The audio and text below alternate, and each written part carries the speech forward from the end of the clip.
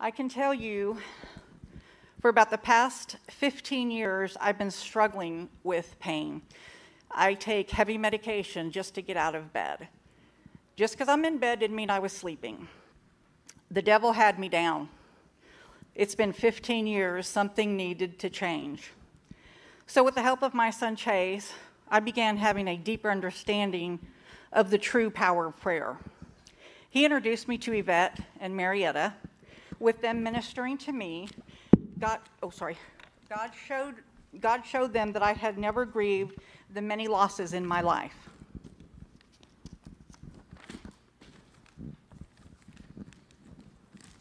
That is when the start of my healing process, when I was introduced to them, began. I'm overcoming with prayer, and I'm learning how to speak with God. If grace was an ocean, I would be sinking. I'm grateful that my religion is now my relationship with God. Thank you. There is a song by Corey Asbury called The Father's House, y'all sang here a few weeks back.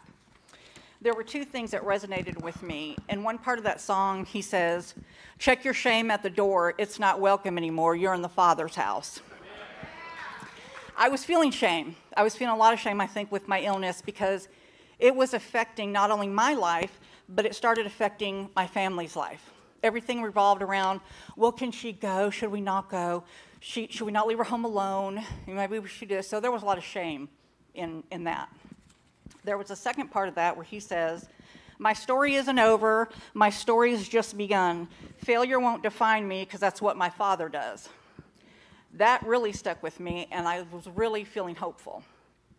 I said, so my story truly is now beginning with the healing process. I had a conversation with a lady recently, and she told me she felt completely hopeless. She said, "I've hit rock bottom. I have absolutely nothing left. I don't feel like I can go on." And I said to her, "You're breathing, there's hope. Trust me, I've been where you are. You can change something about yourself or your situation, anything."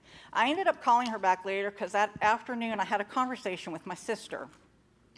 She read me a quote from the Bible, Isaiah 43:19. "Behold, I am doing a new thing. Now it springs forth. Do you not perceive it? I will make a way in the wilderness and streams in the wasteland." So I told her, so whatever wasteland you think you're going through, God will turn it into fruitful land. And that's hope. I said, you need to hang on to any hope. With God, anything is possible, right? Just pray. He can change your situation. We grow through what we go through. And lucky for me, I'm the daughter of a king. That's all.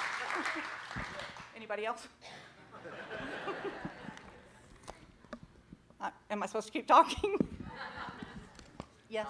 How were things and how the Lord healed you? Well, in bed, like I said, literally, like in the fetal position, it took my medication to get me out of bed, to go from the bed to the recliner for the day. Everybody was living life around me. I wasn't living, I was surviving. I was existing, really, just existing. I was living my life through a window pane, pretty much, you know. I didn't go anywhere. Marietta, thank you, Marietta, and Miss Yvette, they sit with me, they talk with me, they're teaching me, because I'm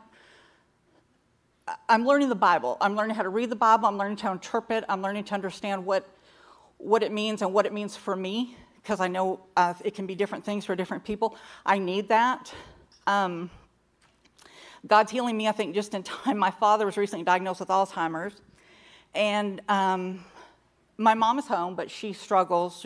They've been married 56 years, so this is difficult on her. I've become a full-time caregiver. Thank God I can do it. I mean, that's huge, you know. If that's the reason I was healed, I'll take it. I didn't used to come to church. I mean, I get car sick in the car, everything. Me walking up these stairs today, I probably couldn't do literally 6 months ago. So, and all this, the mustard seed that Chase planted in me was about 4 years ago. And it started to grow and grow and grow. So, I'm able to get up, I'm able to walk, I'm able to do everything I need to do. I do dishes, I do laundry, I still don't cook. My husband would be glad. He said, I burn Pop-Tarts, so there's no cooking for me. I've never, not for me. But I have Chase there. Chase has been very supportive. As most of you know, he's very involved in the church, and that's getting me involved in the church. So, and I'm very grateful to everybody here who's been very supportive to me.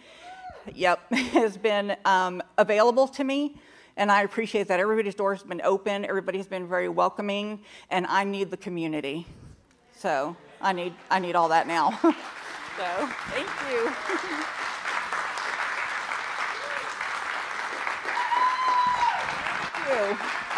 Amen. Amen. Deanna, there's a promise in the Bible for you that says, he who began a good work in you will be faithful to complete it. Wow. From bedridden to caregiver. Lord, you are so good. We ask for more, Lord, in Jesus' name.